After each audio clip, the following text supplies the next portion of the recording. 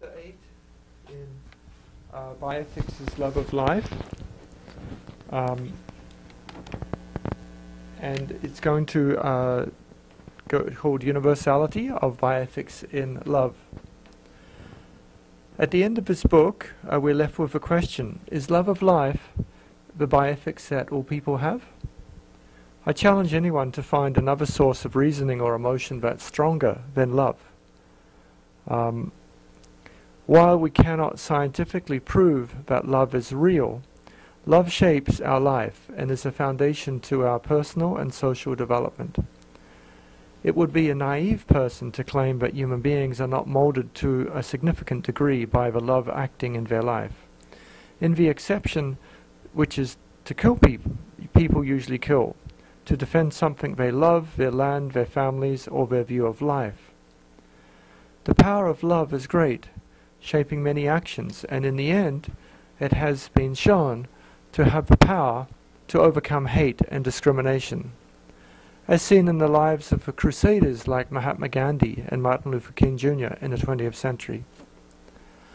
Love is a common people's definition of ethics, and I think it should refocus our attention on where we should be looking to develop bioethics. In this book, I've reviewed a range of literature and historical studies and the reasoning people have in surveys and interviews.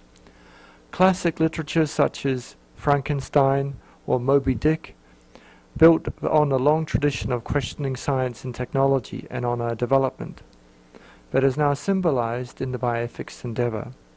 People have been using ideas of bioethics over history, especially in religions. Bioethics is part of this behavior, ethics that relates to biological questions and to all human relationships. It is time for improvement, though. As King in 1967 said, humanity is waiting for something other than blind imitation of the past. We must be hammers, shaping a new society rather than advils molded by the old. This will not only make us new men, but will give us a new kind of power. It will be power infused with love and justice that will change dark yesterdays into bright tomorrows, and lift us from the fatigue of despair into the buoyancy of hope. The major criticism of the use of love as a guiding principle of ethics is that it's not concrete, and leaves problems in deciding standards of value and defining situations. However, some of this concern is resolved if we consider love as an intelligent process of acting for the good of people, respecting persons and avoiding harm. There is room for prima facie principles to help decide cases, but these can be expressed in the language of love, and this may be the way that people do actually make decisions. Section 1. What goals are universal? This is, by the way, the picture on the start of chapter 1. I don't know if anybody knows this picture or knows the pun that I'm playing, but this actually is a picture from Universal Studios in Hollywood, one of their sets. I have argued that all people have bioethics of behavior, and we share many of the points used in the process of reasoning, although the decisions may differ. The first objection to this view that love is universally appreciated is that it is apparent to anyone who looks at the problems of the world that the ethical principles people are using are not working very well. This does not mean that the ethical guidelines that are used by particular groups of people will not succeed in developing a better world, but it does mean that none has been able to be applied universally all the time. And it makes us question and ask whether love is a descriptive principle of bioethics. Even as we approach the 21st century with renewed hope for a new phase of international relations, following the collapse of the Soviet superpower and the demise of the Cold War mentality that persisted for nearly half a century, the last half of the 20th century, the reality of daily wars and conflicts still continuing don't allow us to forget that the world is made up of groups which claim to be different. The claim to be different from another group, often made by leaders of a particular social group or gang, which underlies many conflicts, does not mean that such groups are actually different, only that it's claimed that there is a difference. Conversely, another popular belief is that we are seeing the emergence of a one-world culture from developments in communication, transportation, and trade. This links people together so that they wear the same clothes, for example, blue jeans. They eat the same kinds of foods, for example, hamburger culture and fast food chains. They read the same kind of newspapers, or view the news on the internet or cable television networks. Newspaper media outlets may be controlled by the same few people around the world. There is also a trend for political groups to become larger and more integrated, as seen in the development of regional blocs, the European Union being the most integrated, making people predict the formation of a single world government more integrated than the United Nations of today. However, power struggles tend to split these large groups apart as well. Trade is being controlled more by multinational companies, which requires the presence of international law and ethics to police, because their power is stronger than many governments. The extent of diversity or similarity in universal ethics can be scientifically measured, and it's important to gather further data on these questions. As surveys and observations have shown, and as discussed in Chapter 5, people in different countries do share the same thinking and reasoning. Basically, that data suggests that the diversity of thinking within any one group is much greater than that between any two. Therefore, basic universal principles may be useful in deciding these issues. The social environment that people grow up in and the education strategies are becoming more similar with time, suggesting that a universal approach is even more possible now than it was a century ago. There is a universal diversity of views, and such data is a challenge to all of us to incorporate or explain into any description of the real world. Only when we accept others are the same as us is there actually a hope to stop the ethnic and religious wars that have plagued the world and still do. We can also ask whether universal ethics is even desirable. Different societies have different goals, as do different people. This diversity is to be valued, and the type of universal ethics that I have discussed in this book is one that will maintain diversity. If our capacity for diversity was lost, it would not succeed. Diversity is part of what we call being human. It is what could be called an integrated cross-cultural approach to ethics. We should never expect all people to balance the same values in the same way all the time. But the mistake that most make is to think that the people in one group are the same. All groups are diverse, and we can never presume that our neighbors will reason the same way as ourselves. Love and respect for others demands that we should also give traditional societies a chance to adapt themselves to the modern life, rather than just merging them into the global modern order. The next page has a figure 8.1. Actually, this is the world's tallest Buddha. It's in Ushiku in Japan. It's hollow with memorials as a cemetery inside it. Energy allows us to improve the quality of life and progress our society, and so this picture of the old and the new next to each other is, I think, interesting. I used to take people here when I lived in Tsukuba. My home is, this is between the airport, Narita Airport, and my home. This is a great big Buddha. So it's the world's tallest Buddha. Inside, though, is very interesting to see the graves. If we pursue a global unity, we should still recognize cultural plurality. We could define cultural plurality as social and political interactions within the same society of people with different ways of living and thinking. If we accept plurality, we reject bigotry, bias, and racism in favor of respect for the traditions of all in society. But this ideal is seldom met. In many countries, Here is usually some form of ethnocentrism which prevents plurality. Therefore, universalism, in the sense that everyone thinks the same way and balances ideals of action the same way, is not possible. Nevertheless, there are benefits if basically similar values of a good society are shaped by all people and societies. Harmony and tolerance are two values. All would agree that tolerance of cultural diversity is generally welcome.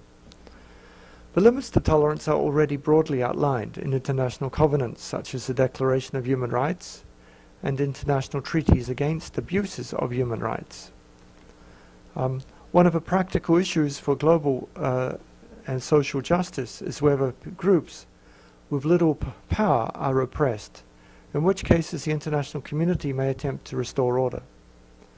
There are also international treaties on environmental protection outlining some of the limits of damage to the common environment that will be tolerated by other countries, such as the Convention on Ozone-Damaging Chemicals and Deep-Sea Dumping. We also have economic treaties such as GATT, defining the limits of unfair trade. However, as was discussed in the previous chapter, usually economic priorities conflict with environmental protection, and we need better resolution of this conflict in practical bioethics. One of the common goals shared by many people is to make a world with more harmony. If we look around, we can only see limited examples of harmony, but we cannot even dream of making a perfect world. That is God's realm. There will always be some people who do not seek harmony. One of the principal failings of many ethical systems is that they ignore the selfishness of human behavior. Human beings often disregard ethical norms and standards and will continue to do so. Apathy continues to be a common response, but there are many efforts to develop bioethics. Apathy means we don't really care, and many in the world don't seem to really care about finding the future together, only about their individual economic well-being. So does this mean that it's pointless to try to develop universal ethics with a goal of a more harmonious world? I think not at all. In fact, we have common goals to preserve the planet. We must be realistic, recognizing our spiritual, social, and biological limitations. As Jesus said, blessed are the peacemakers, but he did not say that we could expect human society to be at peace in its current self-seeking state. Some economic and social systems have been successful in limited circumstances, but they have all had problems. This is no criticism of desirability for a universal ethics. Neither is it a reason not to try to achieve a universal harmony. The social and economic inequalities of the world have been a feature since recorded history, but they have also been misused by selfish persons. The systems of economics often have more impact on the policy decisions than the ethical and religious norms that people follow. Wars may be fought over religious differences, but often they are based on poverty. In an even more crowded world, we can expect more unless inequalities are lessened and nationalism and racism are squashed. The environmental crisis has added its cry to that of human suffering, and as it becomes recognized that uncontrolled consumerism is not sustainable on the planet, we need to look for a fresh and integrated approach to ethics. We also need to shift the philosophy of many human activities, including science, to pursuit of love, in the broad sense. Francis Bacon made love of knowledge the great human and social value. Under Baconian philosophy, the long-term aim of inquiry is to contribute to human progress. But the immediate aim of inquiry is to produce objective knowledge, together with explanations and understanding of what it means. The search for truth is considered to be of intrinsic human value when pursued for its own sake, or of pragmatic or technological value when pursued as a means to realization of a non-academic human social ends. The idea that the philosophy of science should be based on the pursuit of wisdom rather than the pursuit of knowledge has also been put forward by various authors. and a number of governments. The pursuit of knowledge would say that the proper aim for rational inquiry is to acquire knowledge about the world. While there may be secondary uses of this knowledge, the first priority is to achieve the purely intellectual aim of acquiring objective knowledge of truth. The claim is that we must disassociate itself from the goals and values of common social lives, so that the claims to objective knowledge can be subjected to rational assessment. This is probably inconsistent with bioethical decision-making, which would normally apply the pursuit of knowledge to pursuit of wisdom, of things to make our lives better or to improve the ethics of the world. Proponents of a philosophy of knowledge may acknowledge the importance of moral and social problems associated with science, but seldom do they call into doubt the integrity of science itself, the definitions of knowledge, or their philosophy. As a human being can be concerned, they can be concerned. But as a scientist, their task is to concern themselves exclusively with problems of fact, truth, and knowledge. Instead of priority being given to the tasks of articulating problems of life, with problems of technology being secondary, it is the reverse. A philosophy of wisdom is that it may avert further human disasters that have come about as science has been used. If we can develop socially influential traditions of inquiry and education devoted to the promotion of a cooperative, rational problem-solving in life. People may claim that science is ethically neutral. This implies that scientists do not have responsibility for the production of knowledge.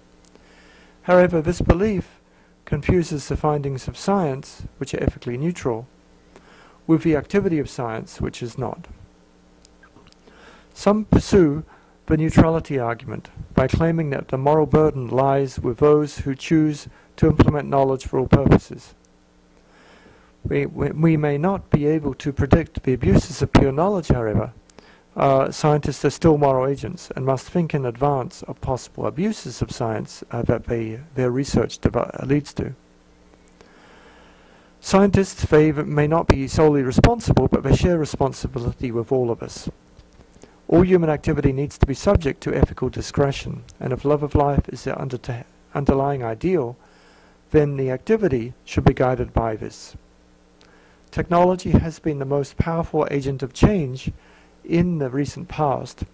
Therefore, we can clearly see the need for universal ethical maturity and understanding.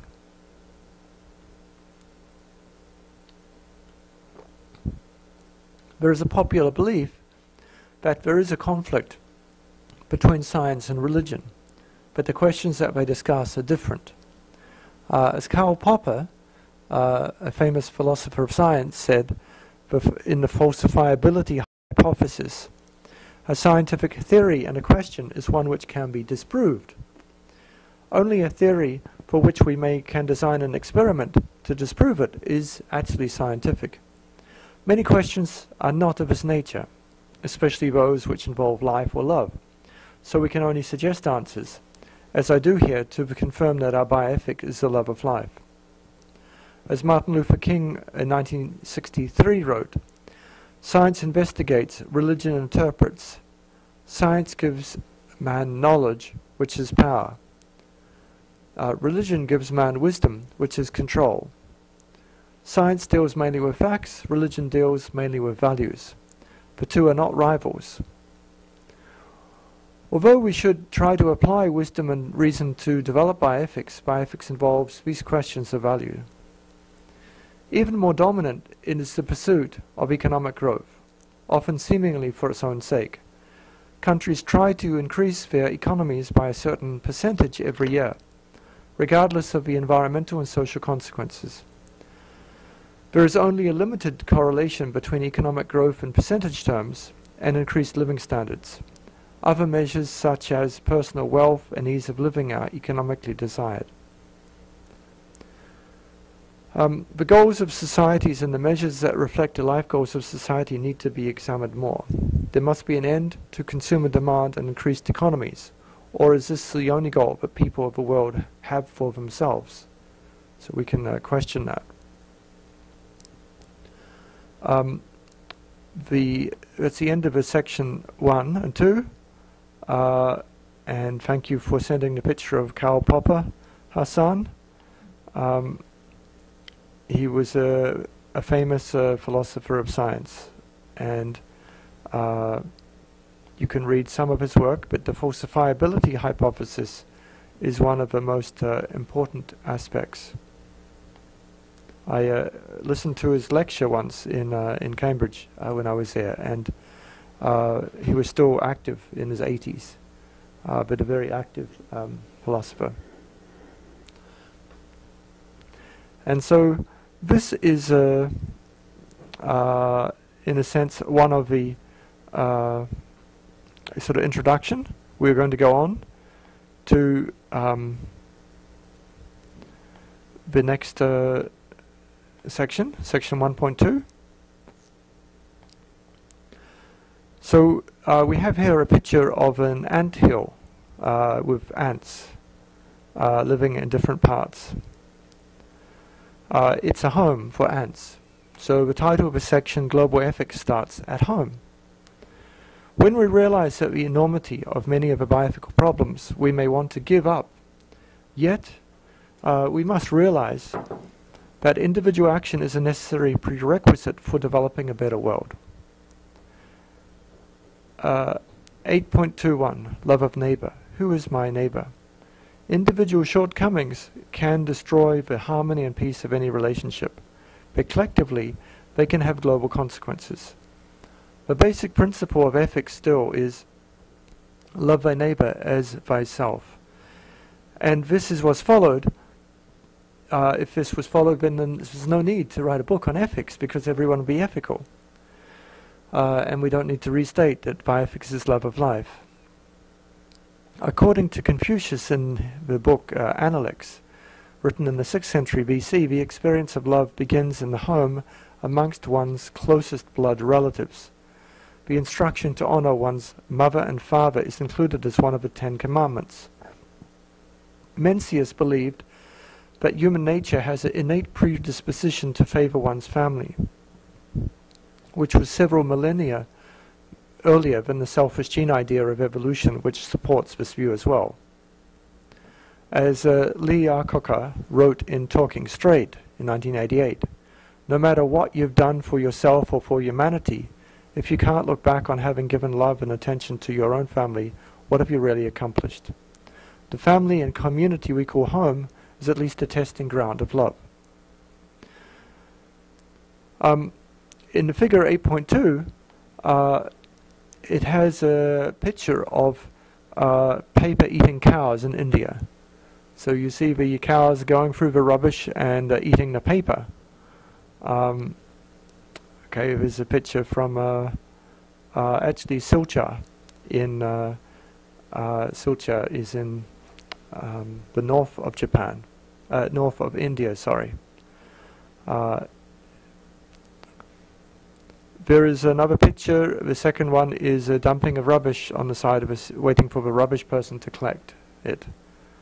There's another one on dumping of rubbish in Japan. Unfortunately, some of these people missed the rubbish bin, and they put rubbish around the park. And here's finally there's a picture of vending machines, which are a common addition to nature in Japan. So you're in the middle of a green nature, and here you have a vending machine to stop and get some drinks. Now, if you're thirsty, this is very convenient. The electricity coming to the vending machine, you see the pole behind it. It provides electricity from the electrical supply lines, which do run everywhere. But is this aesthetically beautiful? Maybe not. And is this in fact is this a problem of aesthetics and litter? So, going back to the text, there are large and small problems in ethics. We can think of problems that involve the whole world and problems which involve a single person. We can think of global problems such as the depletion of the ozone layer, which is increasing UV radiation, affecting all living organisms. The problem can be solved by individual action to stop using ozone-depleting chemicals, if alternatives are available to consumers. The law should encourage us to think about our ethical duties, and attempts to promote justice to all, recognizing our failings and selfishness. Our selfishness is simply excessive autonomy. The International Convention to stop the production of many ozone-depleting chemicals is one of the best examples yet of applying universal environmental ethics. Another environmental problem is greenhouse warming, which results mainly from energy use. This problem, however, can only be solved by individual action to reduce energy use. We could do this by turning off lights, turning down heaters and air conditioners, building more energy-efficient buildings, shutting doors and driving with a light foot. These are simple actions that everyone must do if we're concerned about our planet, like being tidy with litter and recycling. Yet not many do. Energy consumption could be reduced 50 to 80% by lifestyle changes with current technology if people wanted to. After the Fukushima nuclear accident in Japan, many reactors were taken offline for maintenance and routine checks. And through the summer of 2011, businessmen took off their jackets and ties as an example of lifestyle change. They could then increase the air conditioning temperature and reduce energy consumption significantly because they took off 45 nuclear power stations from the energy grid, which meant reducing 30 to 40% of the energy consumption. The first restarting of some of these nuclear power stations has recently occurred last year, as they've meant to implement new safety measures. But by reducing electricity consumption from air conditioning, less energy is used. New technology for energy production, such as solar power or wind power, may help, but lifestyle change can have much more immediate effect. The economic interests of major electricity and oil companies slow down some of the substantial reductions in energy use by reducing the goals that people strive to attain. The picture that's painted in this book is realistic optimism, and the practical conclusion of such universal ethics must be in the synthesis of all the traditions, ideals, and aspects of biological, social, and spiritual heritage that we have. The we includes not only peoples of the world, but all of life. However, ethics relates to how we regulate human behavior, and so this book is written in those terms. Ethics does start at home, and with each one of us, we cannot wait for someone else to tell us how to love or what laws should govern our action. While we can learn from the examples of saints and many who love more than we cannot leave solutions to others. The joint responsibility of all world citizens is to love others and do the best we can, knowing that we are imperfect beings. So we cannot leave it to governments to look after the planet. The actions of individual members are what we need. Some types of environmental improvement can be brought about by individuals, and maybe some of you have done such actions. Some useful guides have been produced on how each person can save the environment. Using alternative products is one option. In many countries, improving the efficiency of lighting in houses and street lighting can result in very large reductions, 50 to 75% in energy consumption. Not only do the consumers save electricity charges, eventually light-emitting diodes will mean lights may also be cheaper over an extended life cycle. There also should be a change in behavior that uses excess resources, such as a reduction in the use of unnecessary lighting. Another example is how we can reduce human health damage caused by increased UV radiation. The quality of sunscreen lotions, the clothes that we wear, and changes in people's behavior are needed. What we can call preventative medicine. 8.22 Reproductive choice and population limits. Reproductive choice is another domain given to individuals to control. Birth control is essential to reduce the numbers of humans. This is a medical and a political issue as well, and even some scientific academies of the world do not agree with it.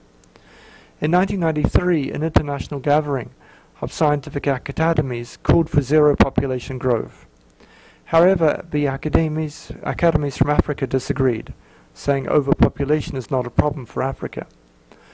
Let us hope that in several generations' time the children do not have to face the dire consequences for ignoring population growth. In addition to growth in population, other lifestyle factors are important. Fairness in the distribution of food and materials would decrease the needs of the poor, an economic and political issue. More efficient agriculture will also reduce the land that's required for agriculture, a scientific issue.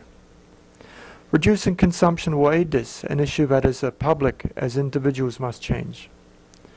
A lasting earth is possible only if we all share proper concern and treat others as a family.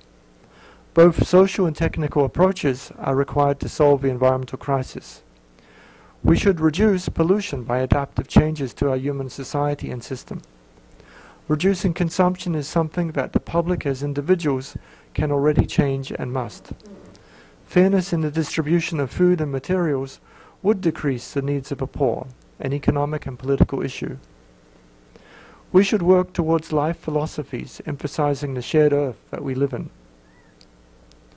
Over the medium term, the industrialized countries can shift and switch to alternative energy sources and more efficient energy use combined with significant lifestyle change. This would be aided by the introduction, for example, of personal environmental quotas to ensure that persons are conscious of the environmental costs of different products and behavior. The use of new technology will aid us in reaching a lasting earth. More efficient agriculture will reduce the land and energy that's required for agriculture, and the pollution arising from agriculture, a scientific issue. Changing the way human beings behave towards each other is a supernatural task that can be aided by all of us changing our attitudes. We must ensure that sustainable living is encouraged, but recognize that it is only part of a broader solution. Sustainable living involves not just efficient agriculture, but also minimizing our energy use and pollution. It involves changing public policy. It involves changing the way people think, changing the way people act as well. In developing countries, the population growth rates must be decreased, and economic pressures that lead to the destruction of the environment must be eliminated.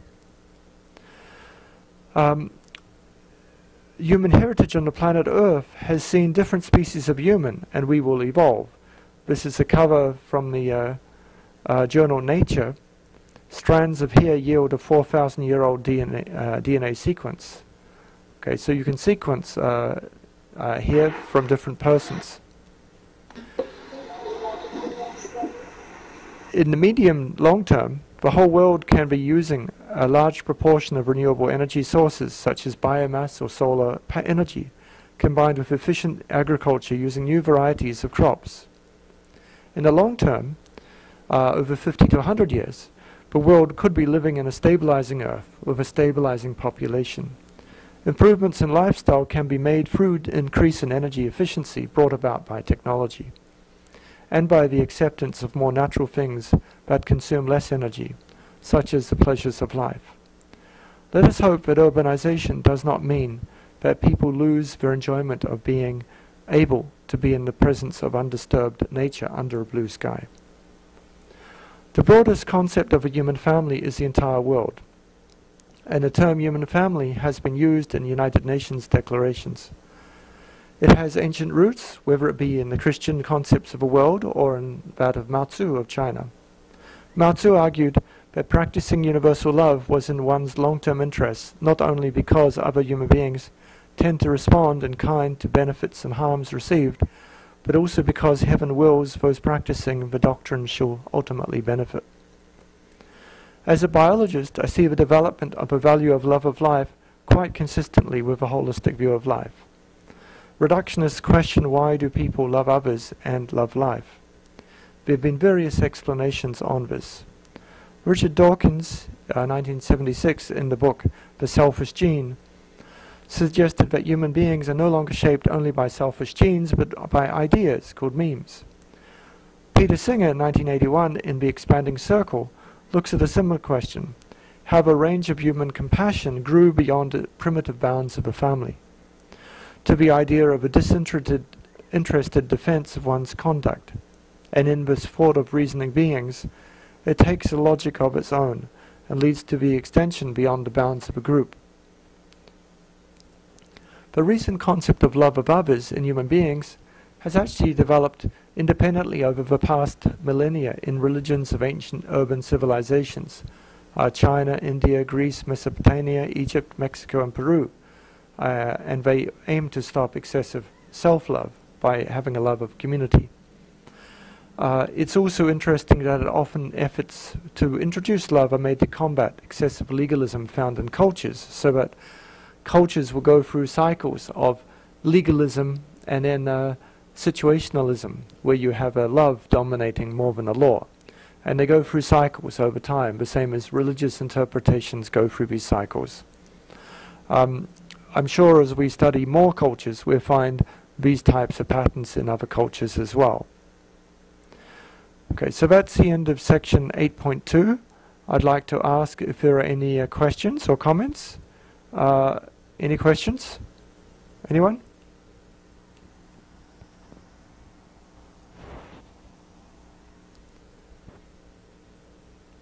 And to see the pictures, you need to use the iBook version, not the PDF version.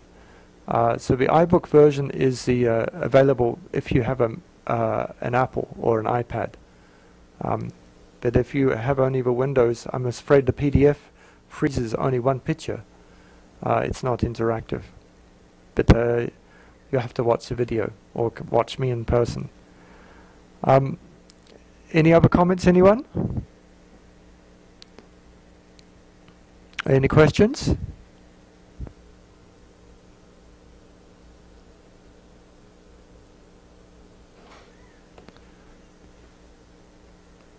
Okay. If there's no questions, we'll proceed to... You have a question? Go ahead. Yes, Hassan? Yes, I have a question in part 8.1. Here, you mentioned people make claims that science is ethically neutral. I think it's a very difficult issue. For example, in my experience, some religious people used science as a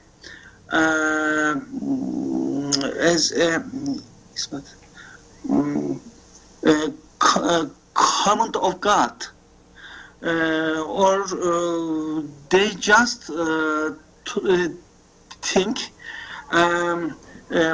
For example, looking for a cell on the microscope, how the God create the cell exactly. I'm not sure, but I think some religious issues think that science is something that to make them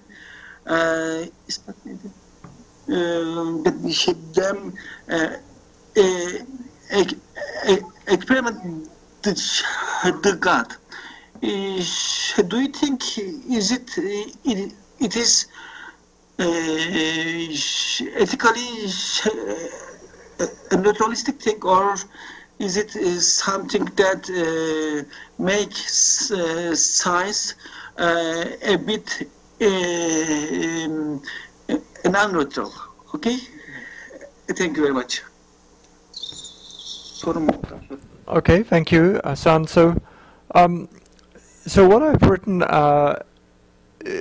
this is also related, when we have multiple religions and multiple ways of thinking, how can we have a universalism?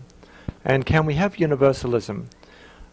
Should we have universalism? These are important questions. Now, one argument I could say is that I think bioethics is a love of life, and love of life is a universal concept across all cultures and all religions, and it's both biological, social, and spiritual heritage. So, in that sense, we can find it. Now, as to the particularities of a particular faith or cult or whatever system we use, even philosophers have their own philosopher they may follow, bioethicists have their own methodology they may follow, and different professionals have their own way of thinking. Whether I'm a lawyer, sociologist, anthropologist, or philosopher, or biologist, I'm going to think about problems slightly differently. And the same from a business perspective will be different to a non-profit perspective. But still we have some universals. And I think when we're trying to look at behavior and the total addition of all this behavior and what impact it makes on the world, for example, destruction of nature, we can find in every culture. Selfishness about ourselves and those around us is found in every culture, regardless of religion. So these types of behavior we can find. Of course, there may be particularities. For example, I might be a cannibal and I might eat people. I might be a Muslim and not eat pork. I might be a strict Hindu, a Brahmin, and not eat beef. I might be somebody who only eats fish. I might be a strict Buddhist and not eat any animal protein. So these are particularities, but we can all have a love of life to achieve our life and a respect and love of others' lives. We also might view different ontologies of nature. What's our purpose ecologically? We talked last week about anthropological, ecological, biocentric views. So that also is going to affect us. If I'm thinking of a problem from an ecocentric view, I'm going to come to a different conclusion. And later this chapter we're going to see that in the conclusion about what sort of view and how that affects our way of thinking. Does anyone else have any questions or comments?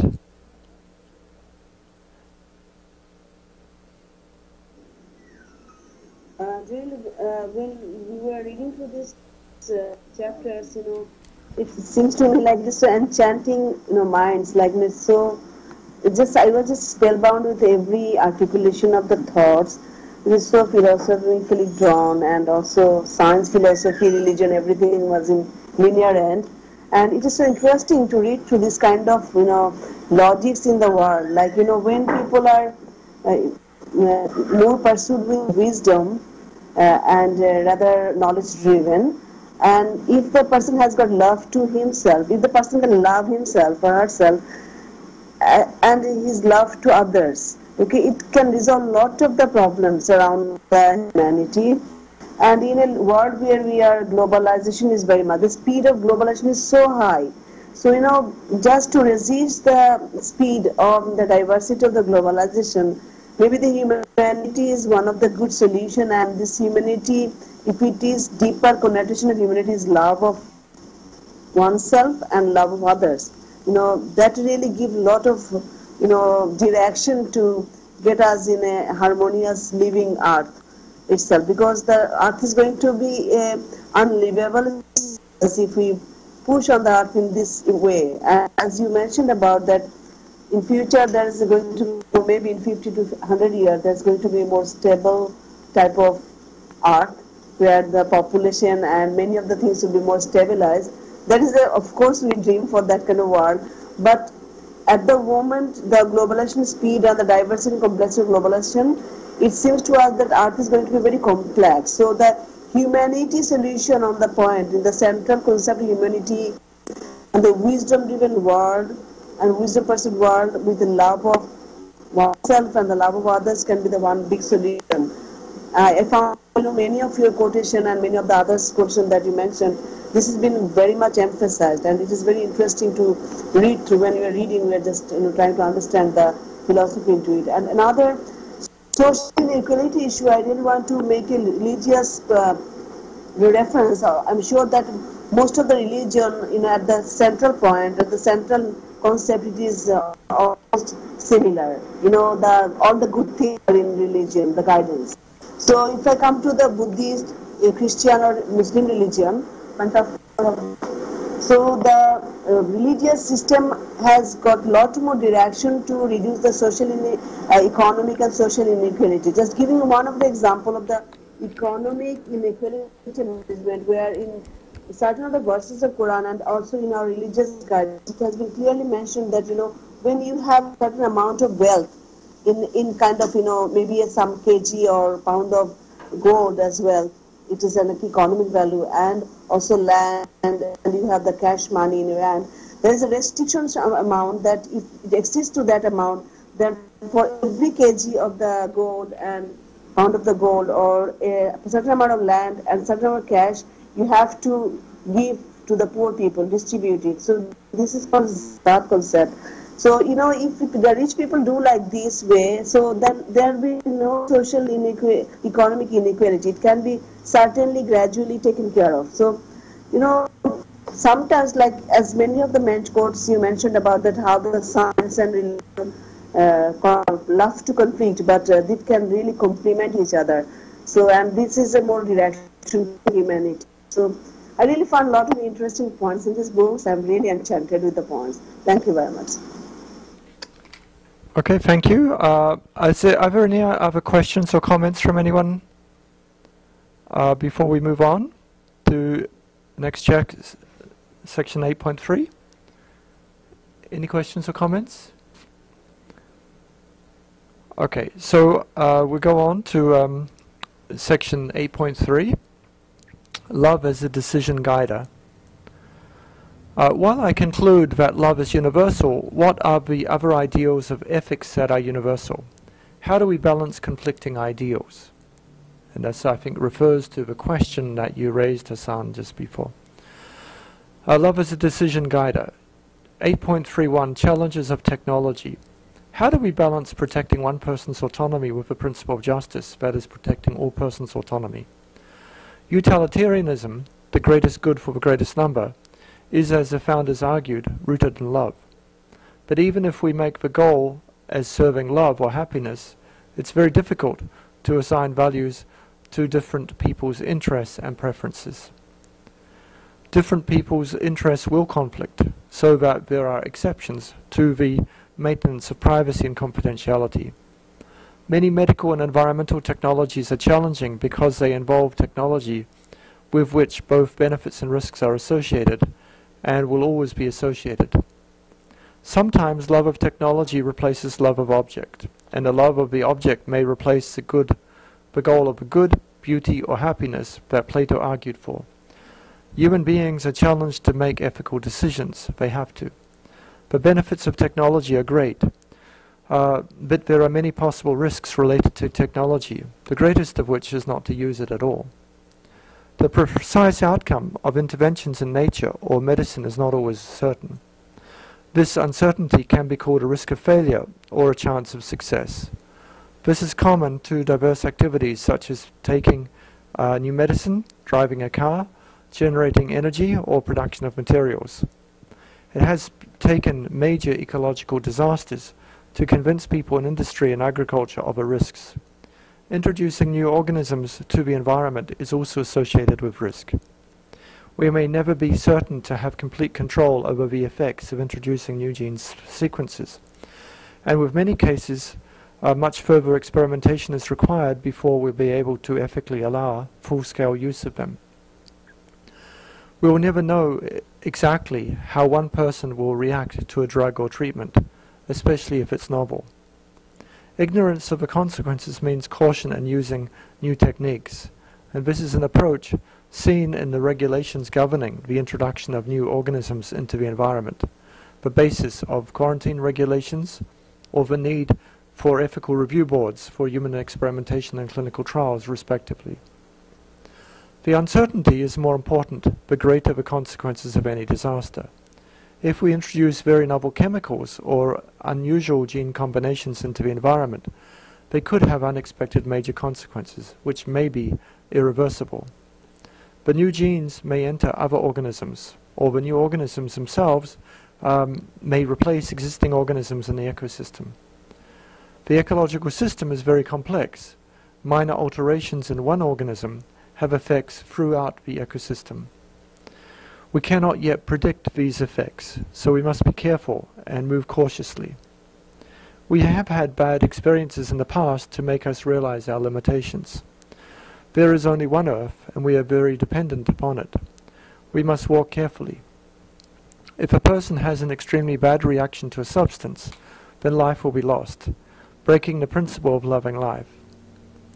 If a geoengineering intervention went wrong with the whole world may be threatened. There are other emotions that are strong, but fear is one of them. India is a land of contrasts, and one where you can rarely see the power of fate. A small beggar girl comes with a face seeking money, help, or love. But for fate, the same girl can be smiling in the hand of her father on the beach on a holiday.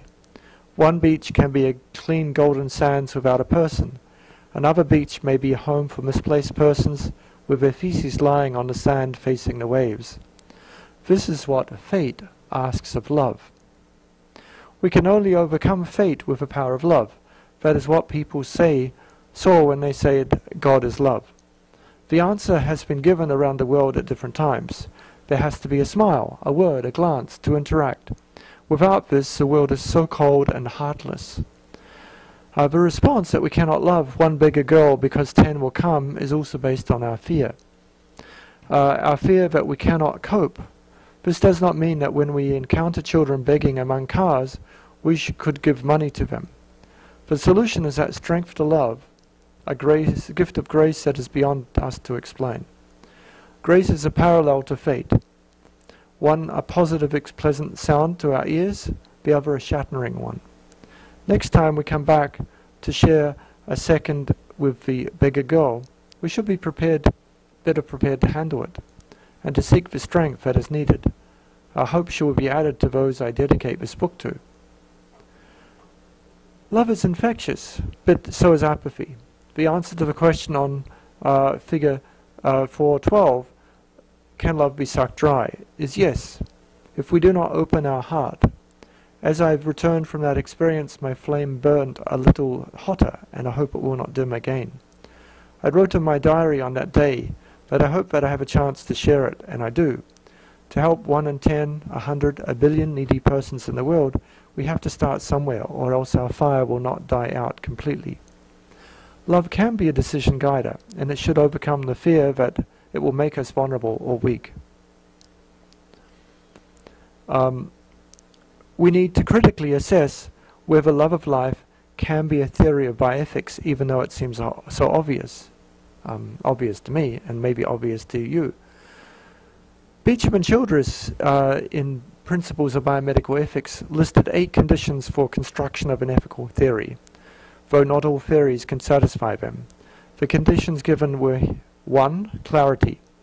A theory should be as clear as possible as a whole and in the parts.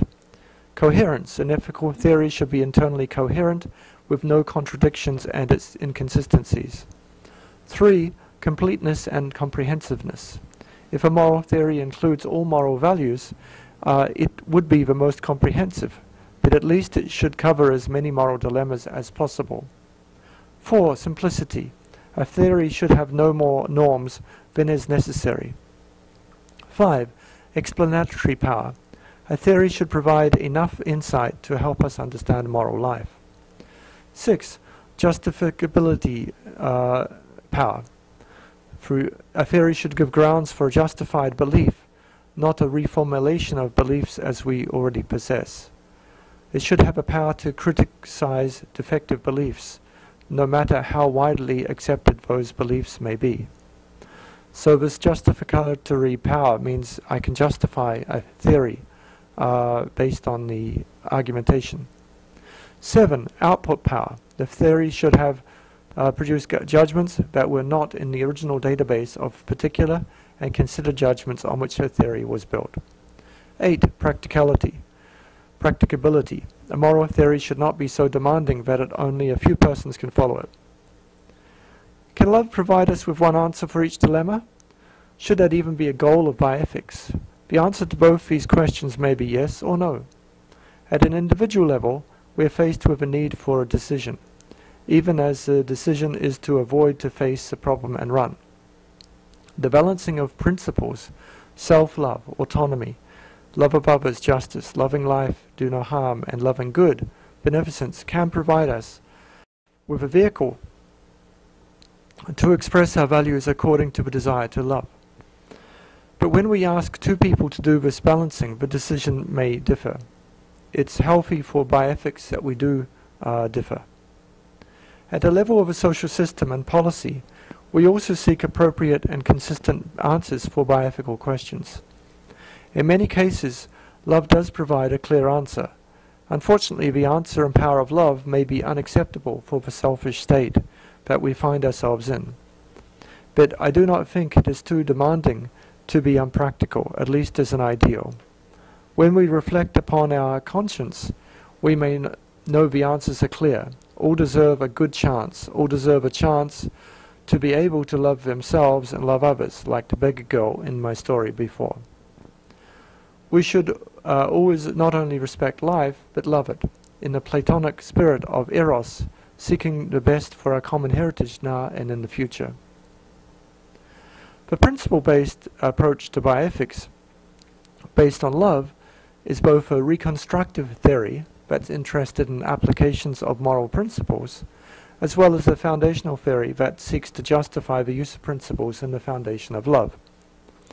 Theories of bioethics like Beecham and Childress are basically reconstructive and leave the question of the fundamental foundations. They have an attraction because the same principles can work for people who look at consequences, actions, or motives, and provide powerful decisions that need to be taken in a world and culture that's split by apparently conflicting ethical principles. But they leave the fundamental questions inconclusively answered. I propose that love is the basis and foundation for human ethics and is central to the way that people make decisions. It is the universal basis of ethics and human behavior, and should no longer be neglected in formal bioethical theory, nor in ethical cases. So do we need formal laws and standards? The idea of a slippery slope suggests that if we perform some action, we will automatically perform another. The expression envisages a slope where once footing is lost, it cannot be regained, and suggests that controls which are adequate for initial exploration may fail under increased pressure. While we may not be able to do any direct harm with an application in question, it could result in progressive lowering of standards towards the ill-defined line beyond which it could be doing harm. The inability to draw a line is no measure of the unimportance of an issue. Rather, some of the biggest fundamental questions in bioethics and life are of this nature. And it applies to more than just a near impossibility to satisfy desire, but applies to decisions in general, so that each new decision may go a little further along the road towards what was considered unethical. There is a danger that if love is unchecked, actions performed in the name of love will proceed along a slippery slope. In our life, we may try to draw lines and maintain them as moral standards. If we get older, we may cross more lines. And often this makes the crossing of a line the second time more easily. Few of us learn from our mistakes, which is why the presence of some clear guides can aid us.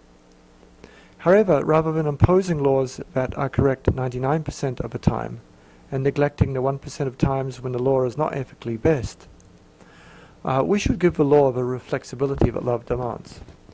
For in exceptions, the law may not be consistent with the moral law of the universe and thus may become unjust. Okay, so 8.32, bioethical maturity. In order to have a sustainable future, we need to promote bioethical maturity. We could call this the bioethical maturity of society, the ability to balance the benefits and risks of applications of biological and medical technology.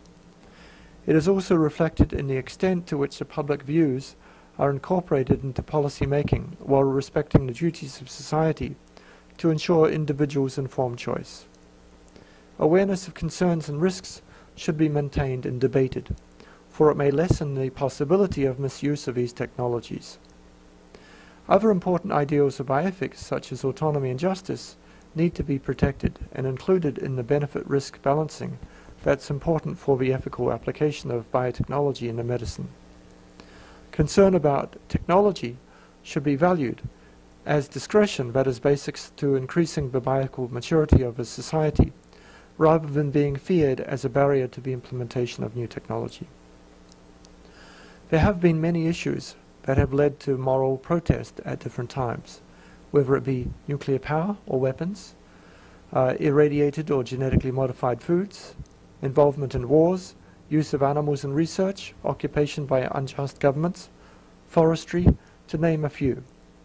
A society which has promoted maturity could be expected to have moral protests and even support them as diversity. We would also expect activism against questions of conscience, though when this protest violates the respect for life, we would say that it's not mature. The motives for protest are not always based on the love of others. They may be excessive self-love in terms of protecting a group that we belong to. Whether it be a disease-linked association like muscular dystrophy association, or an activity-based association like the gun lovers groups that consider owning a gun as a human right. An important measure of the progress of society and cultural maturity is the degree of development of better ethical discretion in the personal and societal use of technology. The criteria of technological progress as a measure of social progress is inadequate, because technology may be misused or may be unavailable. We should not be soft-minded but rational. Adolf Hitler in Mein Kampf wrote, "By means of shrewd lies, unremittingly repeated, it's possible to make people believe that heaven is hell and hell heaven. The greater the lie, the more readily it will be believed." And I think he was quite effective in doing this, as have been many other people who by repeatedly saying lies can make people believe a lie. A more mature individual will be able to have discretion beyond what they are told, and beyond the efforts for manipulation of a mind by the selfish desires of others. Bioscience ethics demands responsible use of technology and responsible answers to important questions in life, such as reproduction. People are very gullible, believing in the power of advertisements and propaganda. We can fear the overuse of genetic screening tests as they enter supermarkets and mail-order catalogues. In the UK, cystic fibrosis screening can be ordered by mail order with a telephone call a week later to receive the results and counselling. HIV testing is also available in many countries.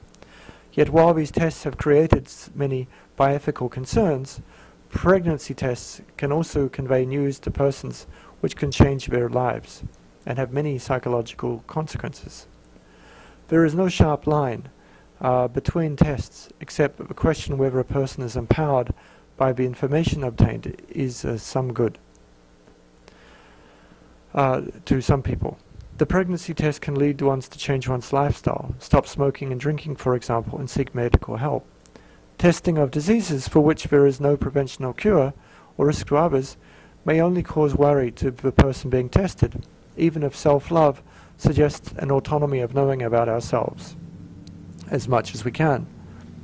Love of life suggests we should not allow people to harm themselves, so we should not offer tests which have life or death consequences for people prepared for the results without counselling. Diagnostic tests, when conducted carefully with prior thought, are consistent with the informed choice of mature individuals. Prenatal testing also requires counselling so people can make decisions they're happy with living with.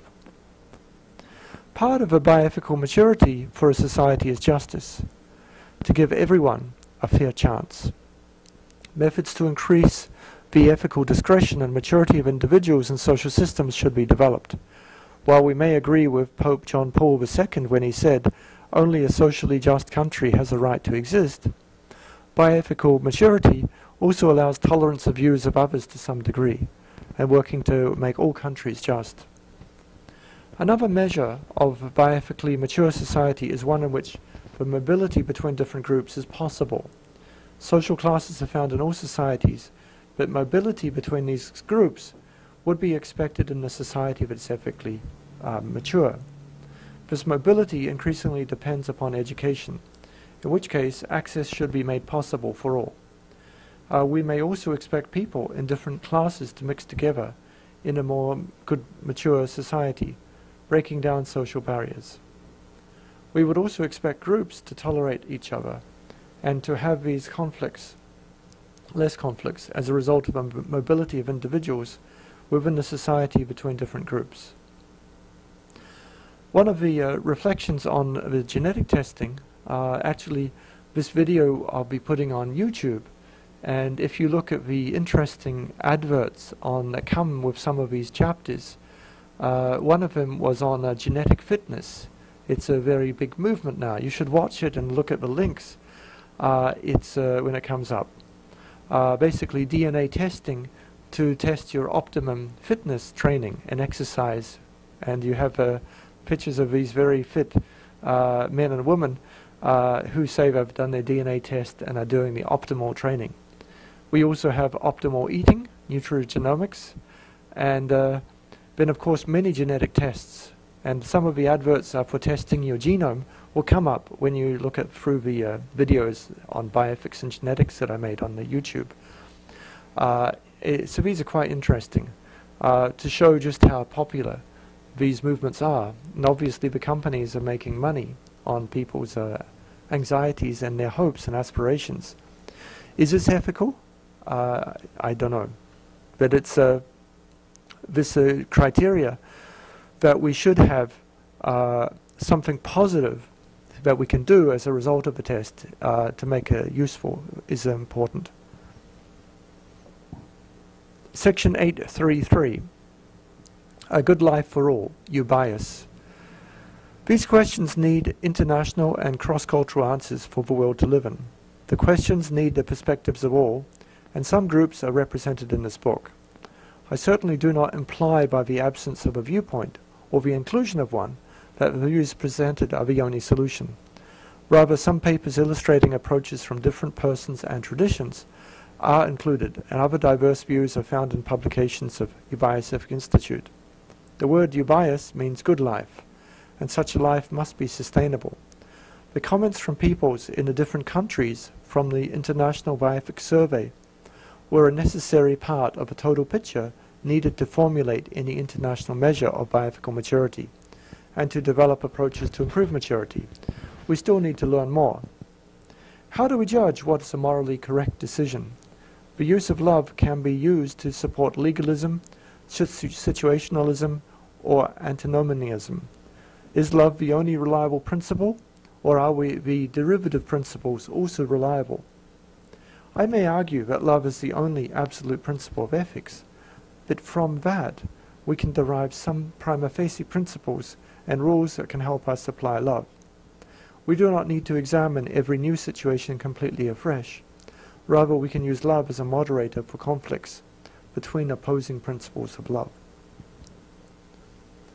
How do we judge what's the greatest good for the greatest number, the action that will produce the most love? As Plato wrote in the Symposium, love is a desire for good. The values that we will be regarded as good need to be defined. Looking among cultures, the value that seems premier is life itself and its preservation. Therefore, the conclusion that bioethics is the love of life. The objects of that love can be persons or theories, but above all, life, living organisms. While a mature person is rational, they are also with a tender heart. As King in 1963 wrote, "The hard-hearted person never truly loves. He engages in a crass utilitarianism, which values other people mainly according to their usefulness to him. He never experiences the beauty of friendship, because he is too cold to feel affection for another, and is too self-centered to share another's joy and sorrow. He is an isolated island. No outpouring of love links him with the mainland of humanity." Perhaps a mature person has a hard head but a soft heart, but both traits must work together. We should not judge others as if we are all guilty of omissions of doing good and for doing harm. and not reaching the ideals of love. In a study of the moral sense, James Q. Wilson wrote about sympathy. It's not easily aroused but quickly forgotten. When remembered but not acted upon, its failure to produce action is easily rationalized. We're often softened by the sight of one hungry child, but hardened by the sight of thousands of hungry children. However, in society there will be times when people should be judged for crimes. Love of life would argue against capital punishment being inconsistent with a respect for life. Responsibility of a person for their actions might be lessened when they are ignorant of the consequences of their action, as we already do for crimes by children and mentally sick at the time of a crime.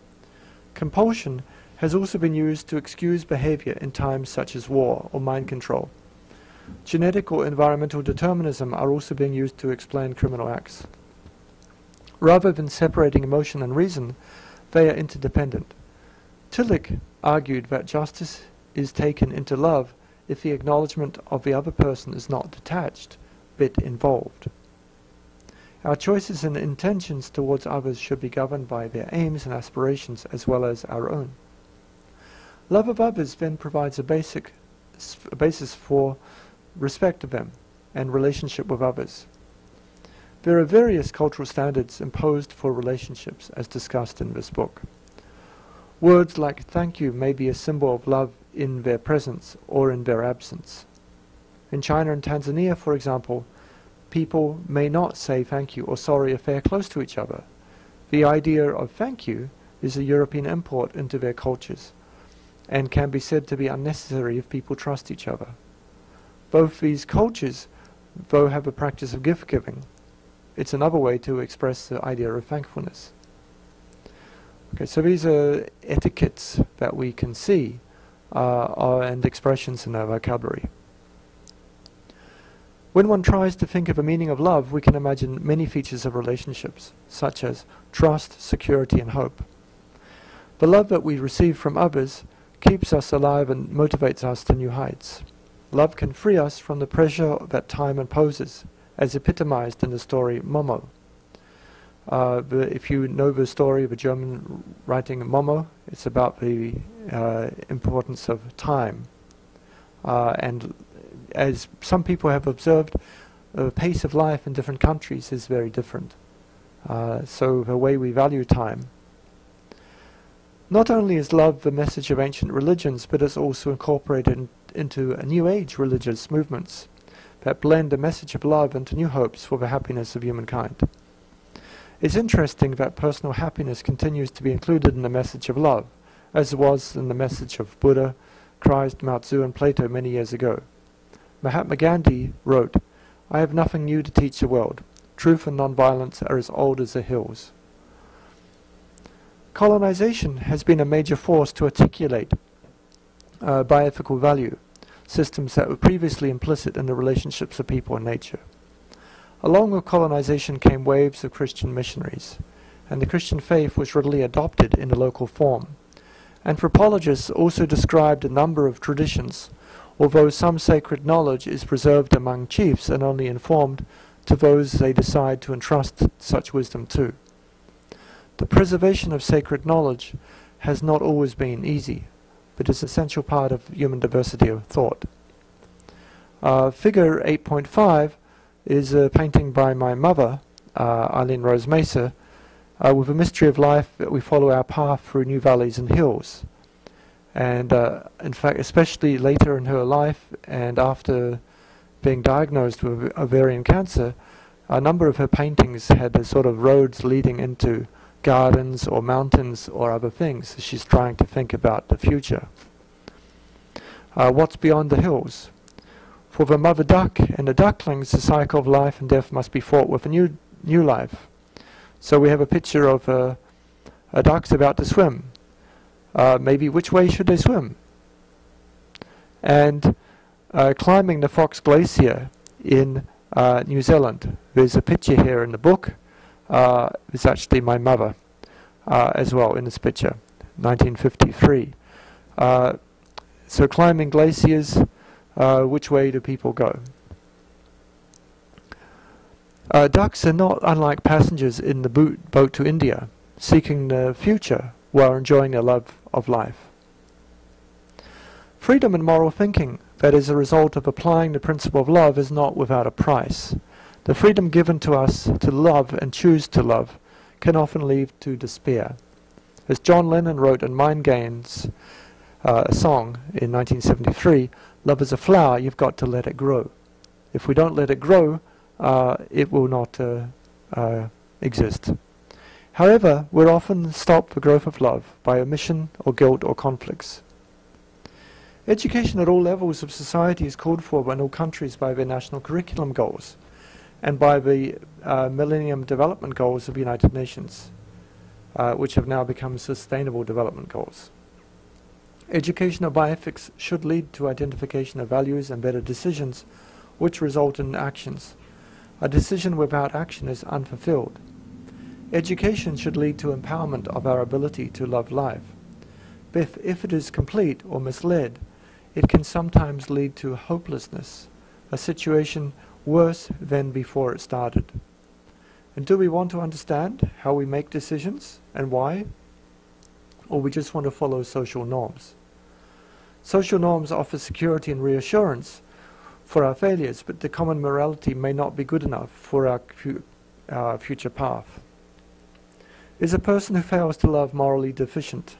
The story of a Good Samaritan is found in the New Testament of the Bible and describes how a stranger helped a victim of a robbery and beating. Both motives and actions were based on caring or love, as there was no religious law forcing the Samaritan to help the injured man. The person who fails to love is certainly not reaching an ideal, but how much effort is to reach our neighbor is necessary. As much as we can is not a frightening answer, it can enrich us. There will be a time when a stranger wants to be left to end their life. That peace comes from an expression of love that is often harder than trying to do something to keep them alive. A time to let love conquer the instinct of love of life. Does the presence of an ideal put someone off striving harder to help others? Do people just give up totally and become bad? Generally we do not, though hope should be given when we are disappointed by our own failings to reach the common ideal. Love points us to face others which are not isolated individuals, but one family of life. At least we can conclude that we should all try a little harder to reach a common ideal, and then the world would be a better place. Let us try. So that's a concluding chapter of Bioethics' Love of Life. So I hope you understood this second to last paragraph. When people reach towards the end of their life, a Taoist principle of flowing with nature, you let people flow. Enough is enough. There will be a time to let love of others conquer the instinct of love of life to preserve life and keep alive. Some of you may remember earlier in this book I wrote about an image of a dog I saw in Cairo that had had its back legs crushed by a car but was using its front legs to still struggle to get off the road. This is the love of life, a struggle to keep alive. But at a certain point, our love will be sufficient that we will try to let flow with nature, and we'll have to decide that point. Okay, so I hope we've covered a lot of material, and you may have some comments on and discussion on this. And thank you for the cover of Momo, Hassan.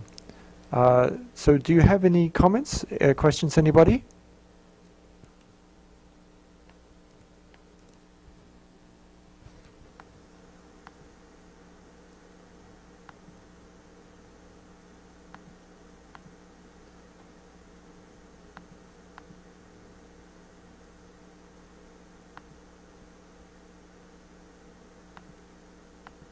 Anyone have any questions or comments?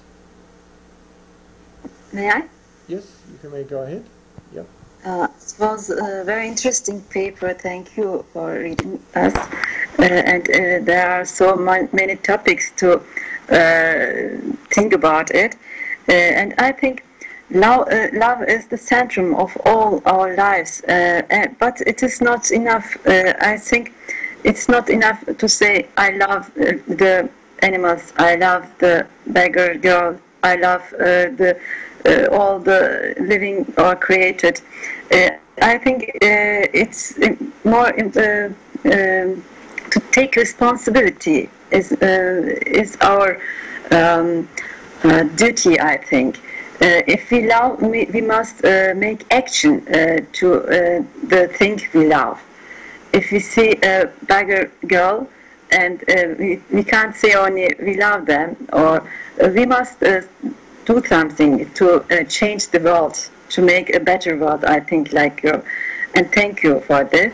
And I have a question on page 177. There was a sentence like the balancing of the principles: self-love, autonomy, love of others, justice, and loving life, do not harm, and loving good for beneficence. Do you have used them synonymous? I have thought about it. Is autonomy self-love? I can say I love myself, but when I am in a prison, I can't be autonomous. This is a question for me. Thank you. Thank you. Thank you, Zara. So actually the principle of autonomy is self-rule. It's not self-love. I use the term self-love, which I think is more important than, as a bioethical foundational principle, than autonomy, which is self-rule. So well pointed out. And there will be times where I can still love myself and have dignity of myself, even when I have no autonomy and no self-rule. And that self-rule may be taken away from me because I'm in prison or in chains, or it may be taken away by my accepting that I'm part of a community and giving my opinion to other people, to sort of as a communitarian structure. I'll say, I'll go with what other people say in my team. For example, a sports team. You wouldn't want all the members of the soccer team to be autonomous. You'd want them to all be playing together, and then you'd succeed. And some of the people that have achieved the most reflection on self-love or justice, they have sometimes done so when they've actually been put in prison. Yeah, so that's a very good point. And these principles also trying to relate the principles in a simplistic sense. But earlier in the book, I explain, that loving life as do no harm, again, is somewhat restrictive, because loving life is also positive energy to enjoy life. Okay, that's also part of loving life. So again, you can take these love principles a bit more broadly, I think. Thank you. Thank you. Thank you. Are there other comments or questions?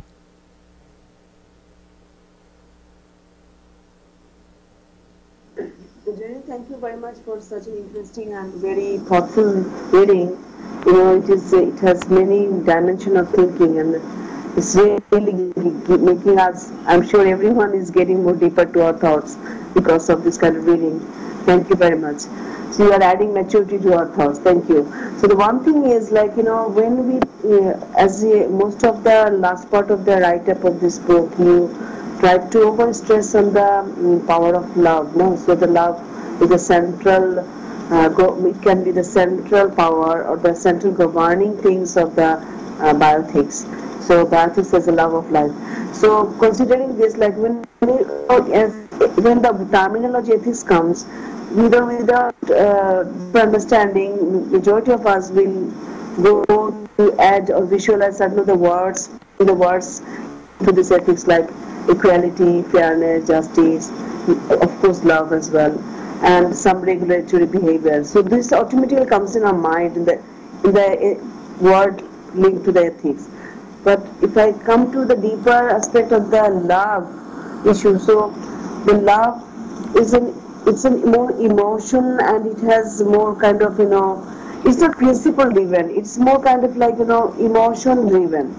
So how this love, because the love is a ration, love gives us a lot of emotion, loving ourselves, loving to the others, so it has got feelings aspect more into it. So getting this love to more kind of equality, fairness, justice, and on those kind of linked as ethical point of view, how this part is linked to here, like the love issue, because if this is like the knowledge is, we say that knowledge is a power. This word has a lot more strong strength in it, that knowledge is power. So if the love is the power of the bioethics, so this word should be very well understood. The definition and the deeper dimension of this love should be very linked to many of the ethical concepts. So when you were reading to this, I was finding sometimes it's very logical. Okay, love should be. Sometimes I found it's like love is too emotional. So sometimes love, if it's overflown of love, sometimes it even becomes a little irrational as well. So where the rational boundary, the ethical boundary into this? So ethics and love, putting these two words as knowledge is power type of. So still my idea is little cloudy. So can you just make it more clear to me from that ethical point of view? Yes. So in fact, if we look in chapters 1 and 2 of this book, it looks at definitions of love. Why do I use an ambiguous term, love, to refer to in bioethics? And I think partly on purpose, because bioethics includes many ways to view things. By identification of some principles within love, we can try to make it a bit more easy to educate and to understand and reflect on our values. And I think it can be useful for teaching us both the rationality of making decisions as well as the emotion and passion that is necessary to be a living being. So I think this is one of the issues. Laura? By the way, love is a holistic and universal concept. So all kinds of loves are connected. You can't love to other people if you don't love yourself first. And it is the word love is connected with other concepts like compassion, empathy, etc. And true love, of course. Well, again, that even opens up more questions as to the definitions of. For me, I use love rather than compassion, empathy, sympathy, being at one, and what's true love. So I might say true love is across species and across genetic interest love, to me is true love.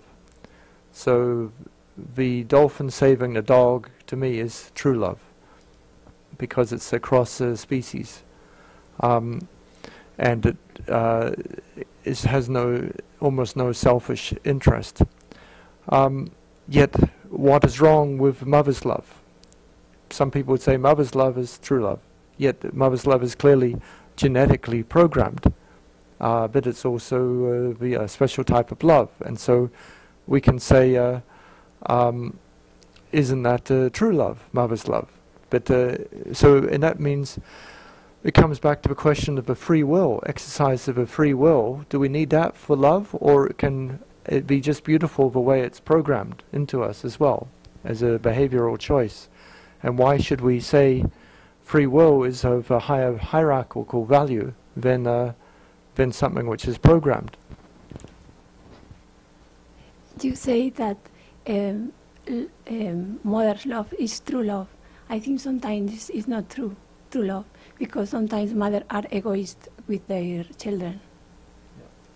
Yes, and and also, yeah, I mean, it's selfishly, but often people think of that from a genetic point of view as well. Any other comments on true love? Yes. Okay, you go on. Oh, sorry. Go ahead, Hassan. Yeah. Okay. I will ask an old question to all of you. Where the love gets bigger, in heart or brain? I think you mentioned love in brain. Am I right? I think I mentioned love in every part of the universe, but you can go ahead. It's a very important question.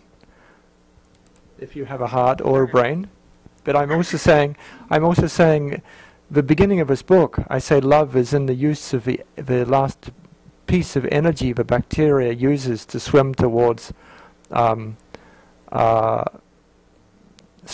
its food. So that's also love to me. So there's okay. Go ahead. Yeah, go ahead. Okay, I would like to mention an old question about love. I just want to share this for friends all over the world. Okay, thank you very much. Okay, so is it in the heart or the brain more? Is what you're saying? In my opinion, in heart. Ah. Yes. It's Hassan's. No, I don't agree. Okay, you have to identify. It's totally controlled by brain. It's nothing to do with the heart. Everything is being controlled by the mind. I mean the brain. That's my opinion. It's a very good question, Hassan. Let's go on. Hearts or brains or feet? Who is not the name of here? Nazrin Appa, what do you think, Appa? I agree with you. I don't know what did you mean. The heart and the brain say the same thing about love. There's love. There's a true love. Then heart and brain is in the same line.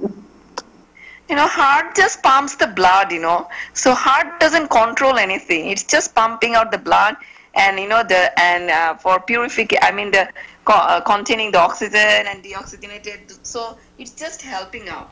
So I don't think love is there. You know, I don't know why people just go back to this. Whenever the love is there, just they're just taken away and just touches the heart.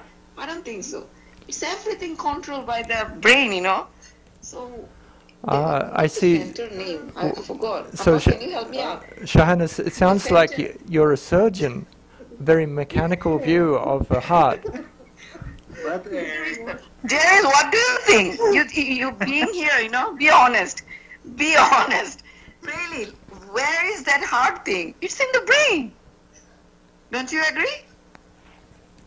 Let's vote. I'd like everyone to have their expression. Margaret, Margaret, thank you very much. You've written the hypothalamus. So that's where the heart is? Is that your heart, Margaret, is the hypothalamus? Yes, hypothalamus. That is what I wanted to say. Yes, the hypothalamus. That's the main place for her. I mean, showing of affection, love, and everything. Nothing to do with the heart. I don't know why people go for this heart. So let's vote. How many is heart and how many is brain? We have to have a discussion further for people. Any other comments? The mind possesses everything. The mind possesses everything. And where's the mind? The mind, the brain. Is in the brain? Yes. Okay, the mind is in the brain. Other people? Hooray for the brain. Hooray for the brain. Anybody else? Come on, for the heart. What about this? No, you're telling people to tell the heart? No, don't. Just make it vague, you know, let everybody answer. Okay, now, for example, it seems in the conference, when I was there, many people seemed to be governed by the stomach because they said that I'm hungry, I want to have a coffee break, I want to have a food break, I want to have lunch. So isn't that the center of the soul, the stomach?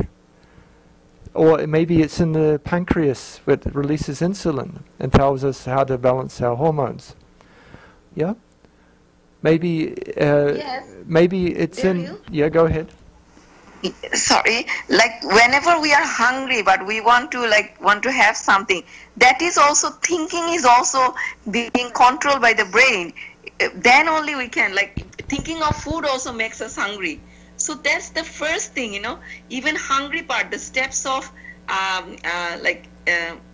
what to say, how to say, like how to take food, that also, the first thing is controlled by brain. So it's nothing to do with stomach or heart, I'd like to ask Nurten, she's a biochemist. Do you think ATP is the essence of life, Nurten?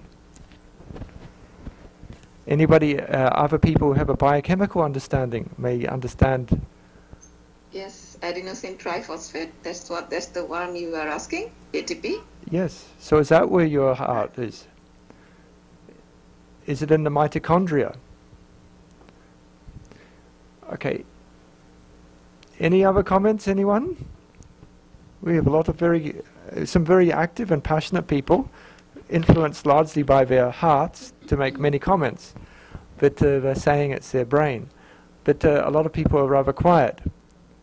I'd like other people who haven't spoken. Hello.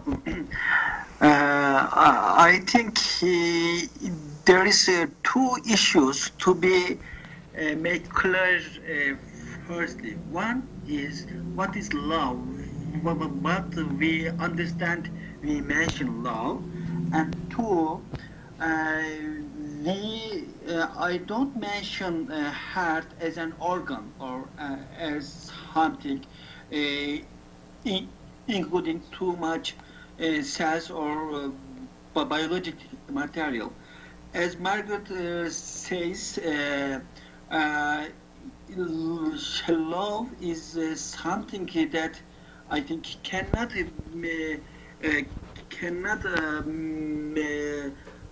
be clear in physiological environment of the world. I think it is morely soul thing. Okay?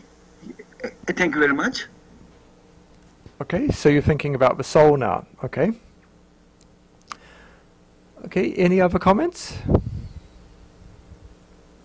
May I have a comment? Yes, you may. Love is about feeling. It's about sense. The centrum of the sense is in the brain. But if I love my cat or if I love my child, then I feel it on my heart. The love. Thank you. Yeah, thank you very much to add on this point. I just want to go back again because everything is in brain because the nerve cell control everything. So if in that way every whole body is governed by even our microcell level. But the question is when it is the question of love, of course the brain has this the chemical which really create the energy of love. But when it comes to the feel, because love is the word which has got the mind, soul, feelings, thinking, everything together. So it is a linear link of the brain and heart that is called love. So when I feel something, the interaction goes from my brain, but the whole body of my love expression, the heart, particularly the soul, the central part, feels it very deeply. And then the rest of the part of the body act on that. So it is a very linear connection of the feelings from brain to heart. So if it is in the same line, that is called a true love. I see. So heart and brain. So there's a picture of the cover of Nature with the ancient human genome. So the DNA, maybe this is the essence of both the information to code, the potential for the growth of the brain and the construction of the brain. From social relationships, we could say is the essence of love.